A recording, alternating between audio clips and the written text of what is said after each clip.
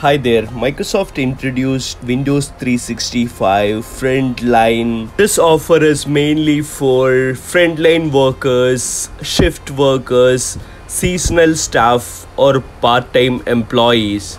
It is kind of a shared PC or hot desk model. You need to create a new provisioning policy for this use case. You need to select frontline option from the provisioning policy workflow and go through all the other options which are similar to normal cloud PC provisioning process. You need to select the image, you need to select the group, and then deploy the provisioning policy to group of licensed users. And this is a straightforward method, and you can select auto patch and all the other options similar to other provisioning policy.